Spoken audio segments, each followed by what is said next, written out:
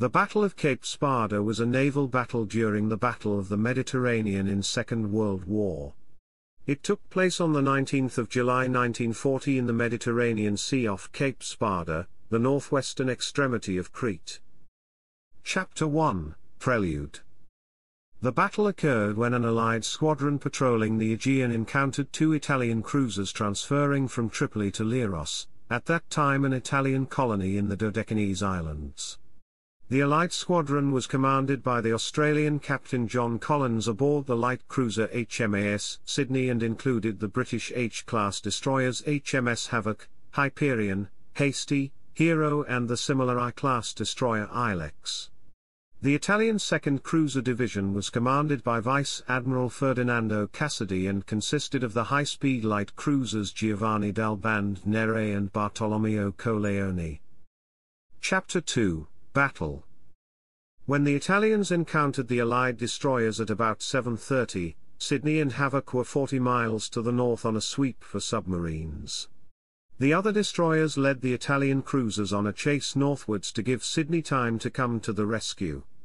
Sydney sighted the Italians at 8:26, opening fire at 8:29, and the Italian cruisers turned away to the southwest. In the running battle which followed, Bartolomeo Colleoni was hard hit by Sydney and after a shell hit the boilers at 9:23 she stopped, dead in the water. She fought on but was unable to maneuver or use the main battery. Despite the fire from her 100mm guns, she was sunk by 3 torpedoes launched from Ilex and Hyperion at 9:59.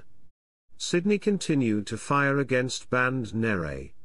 She was hit in the funnel by a single Italian shell, but managed to hit Bandinere at least twice, killing 8 in the bow and the hangar. Later, Sydney disengaged because she was short of ammunition and Giovanni del Bandinere returned to Benghazi, shadowed by the battleship HMS Warspite and a screen of destroyers. 555 survivors of Bartolomeo Colleoni were rescued, 121 died. The British destroyers were bombed by Italian aircraft in the aftermath, resulting in damage to HMS Havoc, whose N2 boiler was flooded.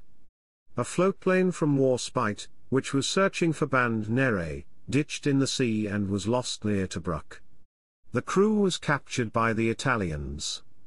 Allied convoy and Dot 2 was ordered to sail back to Port Said and remain there until it was eventually known that Bandinere had reached Benghazi. Despite their speed advantage, the Italian cruisers failed to outrun HMAS Sydney because they had to steer south-southwest, instead of the most obvious route of escape to the south, in order to avoid being trapped between the enemy and the shores of Crete. This gave the Australian cruiser the chance to close the range, as she did. The light armour of Colleoni and Bandinere was unable to defeat Sydney's rounds. The lack of aerial reconnaissance was another factor contributing to the successful Allies' chase. Chapter 3, Order of Battle. Chapter 3 Section 1, Italy. Rear Admiral Ferdinando Cassady, 2nd Cruiser Division. Regia Marina, 2 light cruisers, Bartolomeo Colleoni, Giovanni dal Bandinere. Chapter 3 Section 2, Allies.